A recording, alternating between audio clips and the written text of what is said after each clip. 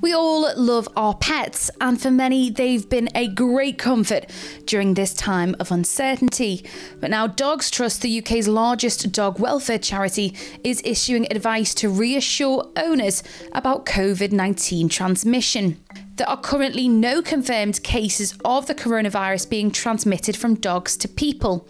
However, just like human hands, it is possible for dogs to carry the virus on their fur, their collar, or their lead. The virus has been isolated from a small number of dogs, and certainly the cases that we're aware of, it does seem to be where they have lived in very, very close contact with owners who have COVID-19. But there is no evidence that they are transmitting that virus to people.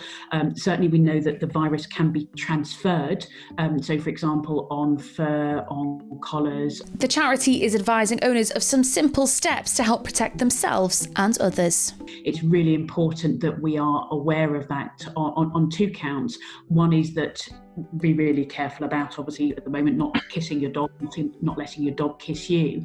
But the thing that's ingrained in all of us now in 3 months since we went into lockdown is making sure that you are washing your hands frequently with soap and water for 20 seconds, so that if there is any virus on a dog's fur or whatever, that we're making sure that it's not being transferred to us from that perspective. And just going along those lines, it's obviously important that you perhaps don't touch dogs that you don't know about, so strangers' dogs, and equally if you're a dog owner, if you're out walking your dog, make sure your dog does not contact other people, and it should be quite okay to ask people that you don't know not to pet your dog, again just for that very, very small risk that is there. But again, obviously making sure that lots of hand washing on a regular basis is really important.